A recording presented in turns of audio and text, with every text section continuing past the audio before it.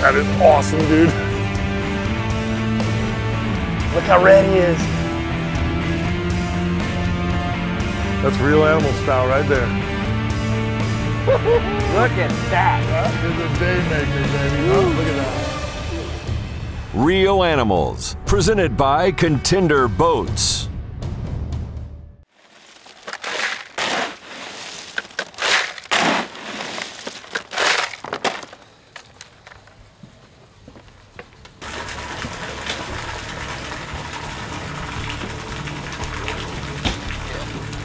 So this week, I got a great opportunity to fish with Captain Kyle Nifong and his brother Taylor.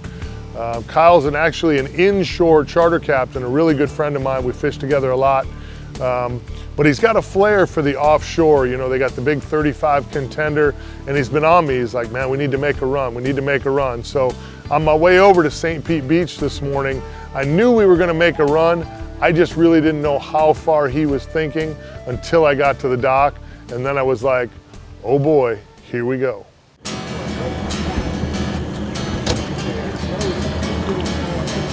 Hey gang, today I'm fishing my home waters. We're fishing at St. Pete Beach, Florida. Got my good buddy Captain Kyle Nifong. We got his brother Taylor. Our good friend Captain Lisa Fitzgerald from CCA Florida is joining us as well.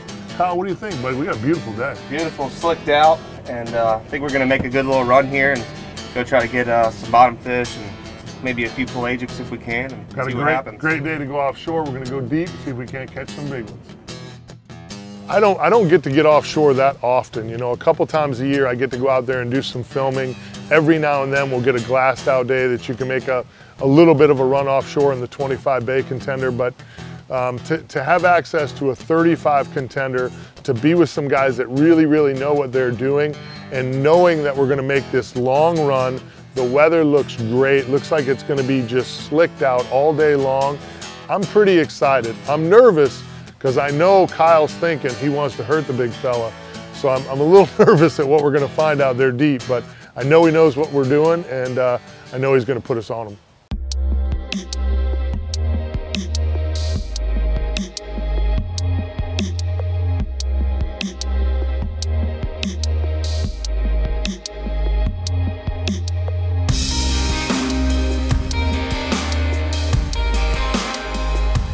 Well, apparently the approach is to hang on.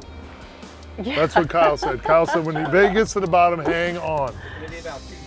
That's why we come out here on days like today when it's nice and calm like this and you can make that long, you know, 80, 90, 100 mile run.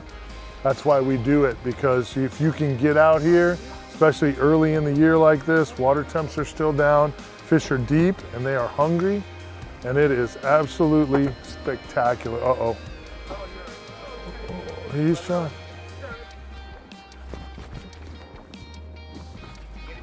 That's how I got him. Oh, that's him, yeah. That's him. It just got angry, or it got ate.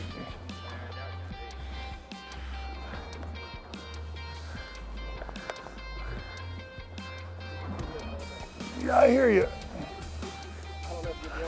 We're gonna put Big Kyle on a rod here in a minute.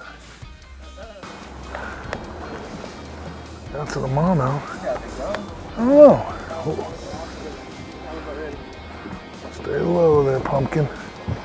He's floating. That's the problem. He's in the boat. He's back there. He's right here. He's big old rusty down. Hold on, Mike. Go reel. Look at the size of that thing, bro.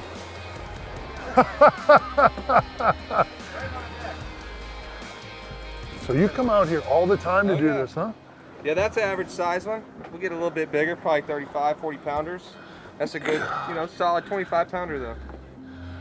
Out of season too, isn't that painful? That's right. That's painful right there. Got to go back. Yeah, we'll let that one go and try to get a few more. You know, in talking to Captain Kyle about, you know, he asked me right away, he's like, Mike, you know, what do you want to catch? And I'm like, well, I don't, you know, I just want to catch fish. And if we catch big fish, that would be great. And he just laughed. And I'll never forget the sound of his voice and the laughter he had going, because it's all big fish, all big fish. Big gag grouper, big red grouper, big amberjack, 50 to 100 pound fish, 25-pound American reds. You know, everything you get out there is pretty big, big scamp. I mean, it's like going to Jurassic Park of fishing. Reel Animals is brought to you by Quantum Fishing Reels, Mirror Lure, Strike King, Rolls Axle Trailers, Bull Bay Rods, combined with Tango Free Guides.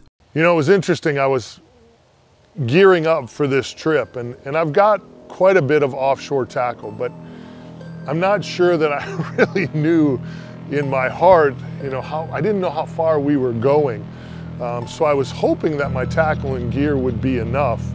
And depending how much battle you want to put into your day, you know, if you want to fight fish, then that Fenor Title Series is a great series of rods. It goes to work on the fish just fine, but you got to work them a little. You know, you see a lot of offshore guys using real heavy tackle, broomsticks that hardly bend, even on 25, 30-pound gag grouper and things like that. I don't like to fish that way. I like to fish as light as I can get away with and still catch the fish. But in this depth of water, you're in for some work. I felt so, yeah, no, I'm Reel. You're on. Oh, you good? I let go of the rod. No, you cannot ditch me. You have to be my rod holder. Okay, so how did you tell me you want me to? Sit on the go. And put it like that, and then just reel. Don't let her go in the water. Hold on to her. Yeah. Here you go. See? That sucker might pull her in. So I put that hand right here on the reel to stabilize the reel. This thing is... She's getting down. There you go. You got his butt kicked down. When he wants to run, you let him run. There you go, there we go. It's a big red snapper! It's a really big red snapper. Wow. Now that I'll bet you. is a beautiful fish. Yeah. Oh, yeah. I am so happy. So if we're 150 miles offshore, 15 pounds, that's about right, yeah. Yeah. So That one's there you different go. there. That one's a little different. You know, normally when we get one of these days, we tend to load up on, you know, live pilchards and pinfish. You know, baits that are 6, 7 inches long would be considered a big bait, at least for most of the stuff that I've used offshore.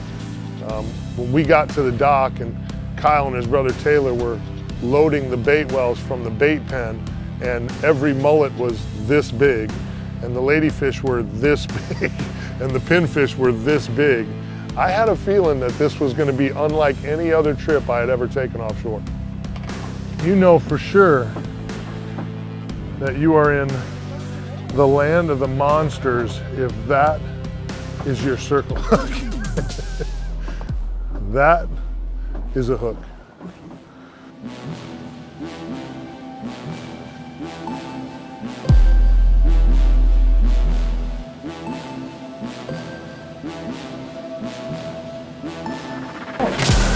I couldn't get them to stay hooked up.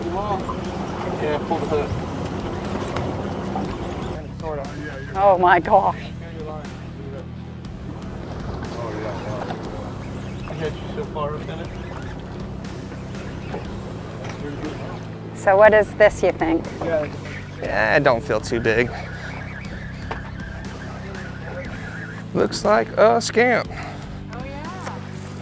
Oh, nice scamp too. Oh yeah. I was gonna say, that's a nice scamp. Oh, he come right off. Perfect. Love their tails. Beautiful fish. He's half mermaid. That tail on the scamp grouper with the big old, cool, absolutely fantastic eating fish right here, scamp grouper. Tell about the little spots on it like that.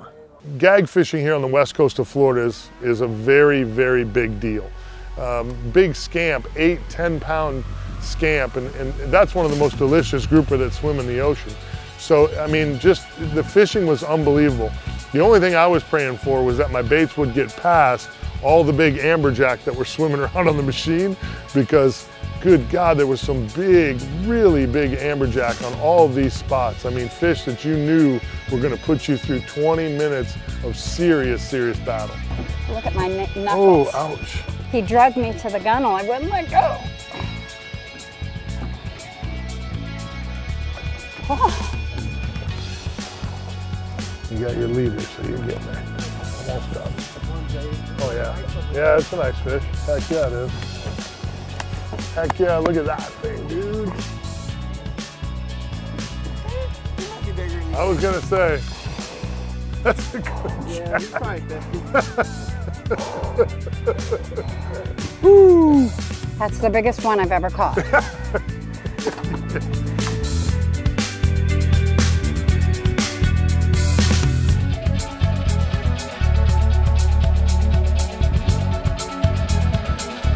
Real Animals is brought to you by Ray Marine, South Seas Island Resort, Gator Gems Tackle, closed captioning provided by Gator Ford.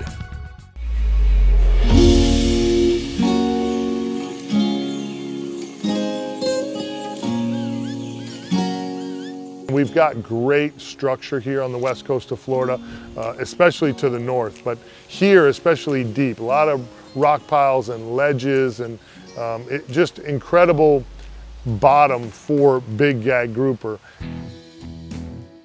Oh, she's got him. Real, Lisa. Real. Yeah, real. Start reeling, just reel. There you go. You got him up.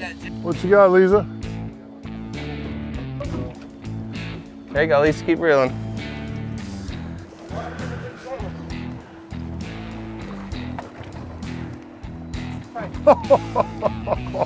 Look at that. Look at the size of that fish. Oh my gosh. That is a absolute fire truck. Wow, look at that. When I heard Kyle was wanting to make this long run, you know, I thought right away of my good friend Captain Lisa Fitzgerald. You know, she is the director of the CCA Star Tournament here in Florida, and we're entering year 5. And as this tournament has kind of been expanding and growing, they've kind of pushed the boundaries into the offshore scene. So I thought it'd be a great opportunity to get Captain Lisa out there, put her on some big fish. You know, it's a thing, she doesn't get to do this very often either, you know, just get this far offshore and go after these type of fish. So I thought it'd be a great opportunity for her and I to discuss CCA, the CCA Star Tournament, and to see Lisa battle some big fish is always a good time. Real Animals Tip of the Week is brought to you by CCA Florida and CCA Florida Star Tournament. Hey gang, this week's Tip of the Week, I'm with my good friend Captain Lisa Fitzgerald, and everybody should know by now, she is the CCA Florida Star Tournament Director, doing a great job building this thing. And year 5. Year 5, Year yeah. 5. And we chose to kind of come out here on an offshore day this year. Because of the offshore division. It's kind of a newer thing to the Star Tournament. This is the second year that we've had grouper in our offshore division. We've always had an offshore division. We've just never had grouper in our offshore division. And what's really cool about that is it's the 4 species. Right. It's the black, red, gag, and scamp. So you can enter any one of those fish on a daily basis as long as they're legal in the grouper division. And we have great prizes in the grouper division. And there's 6 places paid out, over $12,000 in prizes just in the grouper division alone. But then there's dolphin and kingfish. Yeah. So, and then you match that up with everything that's already there inshore, the tagged redfish, all the great prizes, $500,000 worth of prizes. That's correct. And for those people that don't know, the Florida Star Tournament, it's 101 days of fishing. Runs from Memorial Day to Labor Day. Right. What I think I like the most about the CCA Star Tournament is the multiple ways. I mean, people are fishing anyway. So you join the tournament. This gives you a chance to win $500,000 worth of prizes while you're doing what you were going to do all summer anyway. But I also like the trash division. That's one of my favorites. I know it is. And I love the fact that the kids' scholarships. That is, to me, is so incredible. The CCA Star Banquet, watching the kids come up there and get their scholarship money, and all they were doing was fishing with their family all summer long. Well, and to date, we've given away $400,000 in college scholarships. And what people need to know is that from the tournament, our membership has grown.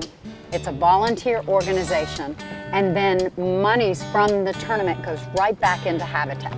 So, that's awesome. I mean, at this point, since 2010, our organization, Coastal Conservation Association, leveraged the almost $1 million that we put into the water in hard projects, we've leveraged that to $4.5 million of habitat projects that have been done in the state of Florida since 2010. Yeah, that's why I always say, if you're not a member of CCA, please join CCA. If you're in Louisiana, you're in Texas, wherever you are on the coast, there's a CCA for you, Coastal Conservation Association. If you're here in Florida, definitely get into the CCA Florida Star Tournament. Again, 101 days of fishing. It's absolutely incredible. What's the website? How can they get signed up? Go to the website, www.ccaflstar.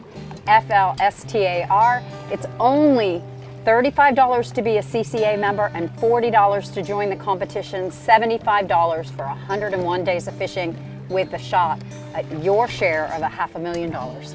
Join CCA today. Help us make a difference in your fishery. Real Animals is brought to you by Maui Jim, Plantation on Crystal River, Pro Marine, Engel Coolers, Aqua Traction, Power Pole. This week's Tackle Box is brought to you by Cleanse Oil, America's original cleaner, lubricant, and protectant. Hey gang, in this week's Real Animals Tackle Box, you know, going way offshore, a lot of guys like to use really heavy tackle. That's not really my scene. It's not what I love to do. I like to go out there with just heavy enough tackle to manage the fish we're chasing. So on the spinning rod side, and especially for those anglers who don't have a lot of experience offshore, these can be really great tools. The Quantum Cabo 60 is a perfect offshore reel, 45 pounds of max drag on this reel right here. Great reel, 30-pound braided line going to about a 60-80 pound leader, perfect for deep water. You can get the fish out of the hole pretty quick. Perfect spinning rod setup. If you're going digging, it's really hard to beat the Fenor Marquesas series. These are Marquesas 20s, which got great line capacity on them, got a great drag on them. They even make this in a 2-speed. These are the single-speed versions, but if you're into the 2-speed thing, this Marquesas is a tough reel on big fish offshore. Remember to always use circle hooks offshore. In this particular trip, we were using 7/0 all the way up to 10 and 12/0 circle hooks. You know, those big ladyfish, the big mullet, you need those big baits. Another bait I highly recommend you taking offshore is the new MirrOlure Miridine XXL. If you have one of these tied on a spinning rod, you come across some blackfin tuna or some bonita or a big cobia on the surface, you don't have to dig in your live well, grab a bait, it's already hooked up, you pitch this thing out there, they'll never know the difference, they'll pound it, it's a great lure, you should have one tied up anytime you go offshore. This is all the gear you need to do exactly what we did today offshore. 12-ounce weights, big hooks, lively baits, great action. Get out there and get you some. You're on. Reel.